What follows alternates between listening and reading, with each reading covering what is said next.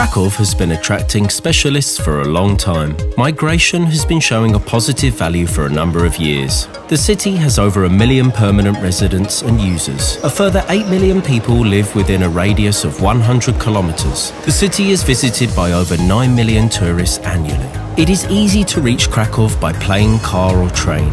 We are constantly modernising roads, the airport and extending the network of flights in order to strengthen the possibilities of development. In the historical Krakow, we boldly think about the future. We are commencing the largest investment project in Poland. Nowa Huta of the future is a concept of reviving the eastern part of the city and the largest investment opportunity in Europe. The project assumes revitalisation and management of areas on a surface area of 5,500 hectares. Between the steelworks and Przelasek-Gruszecki, a function synergy area is created. An economic zone focused on high technology and logistics, recreation and leisure space, a cultural events area along with smart and eco-residential areas. Logistics Centre, Economic Activity Zone. The Logistics Centre, located on an area of almost 230 hectares, will be the largest investment of this type in the region. The scheduled development encompasses reloading halls, a railway siding, specialist equipment for goods reloading, vehicle service stations and numerous service points. The centre, operating 24 hours a day, is going to be located in direct vicinity of the railway line, including a reloading and cargo station, and Igałomska Street, which constitutes the main vehicular thoroughfare in the eastern part of Krakow.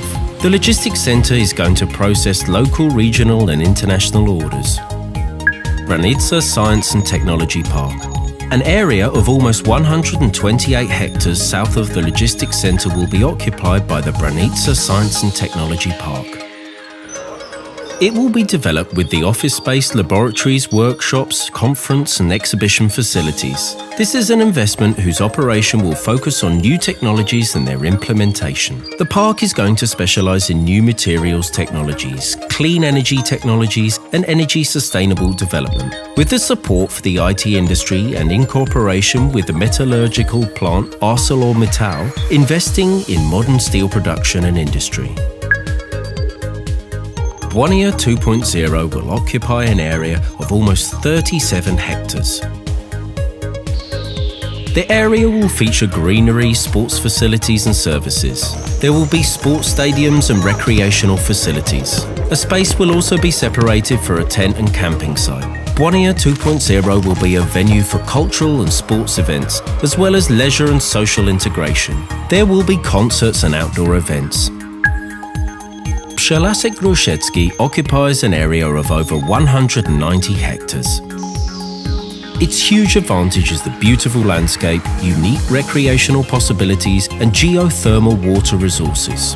A complex of lakes is located here. Krakow's small Masuria will preserve its extensive sandy and grassy beaches and will be enriched with a protection zone for animals. The area will become one of the most attractive tourist sites in Krakow and Małopolska. The project is going to change the face of Nowa Huta and Krakow, offering a completely new quality of municipal space. Nowa Huta of the future is a gate for strengthening the position of Krakow as a European metropolis. Krakow to business.